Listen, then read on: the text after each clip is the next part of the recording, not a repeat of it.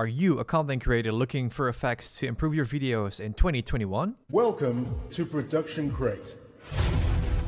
Production Crate is the resource for graphics, visual effects, music, and much more. On top of that, these assets are compatible with your editing software. Get your unlimited free effects today or premium effects for only $49 a year.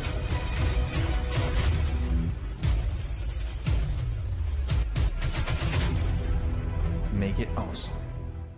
What is poppin', guys? Welcome back to a brand new Vegas 18 tutorial. Now in this video I'm gonna show you how to fast forward or slow down clips. Now let's say that you want to have something sped up like a time lapse, or you want to make a slow motion clip of something. I'm gonna show you guys that exactly in this video. We're gonna keep it real simple. So what you need to do is, let's say that you have your clip right here in the timeline. Right here you want to go with your cursor on the edge of the clip, and then you want to hold left control until it says time stretch. Now if you're gonna drag it to the left, that basically means that the clip is going to become smaller in the timeline, meaning that it's going to play back faster. If you're going to drag this to the opposite side, you see these crooked lines, meaning that it will be actually a lot slower. But I do recommend, if you want to make time lapses or slow motion footage, I would actually recommend to film your video in 60 frames per second. I think 99% of the cameras nowadays, such also including iPhones, are able to shoot 60 frames, and the reason behind that is if you don't have enough frames, it's going to look like this. It's going to look really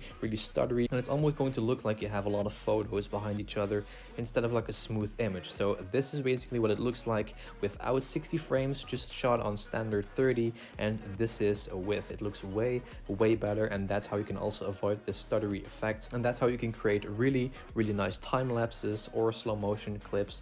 And this is how simple it is, guys. There's nothing more to it. This is just a really basic tutorial, because like I've mentioned, this is a series for mostly beginners. Obviously after like 500 plus videos, we're gonna get into really advanced topics, but of course these videos I made 8 years ago are just not really, they're just outdated. They need to be renewed for the people that are especially new to this one. So this is how to slow down or fast forward footage.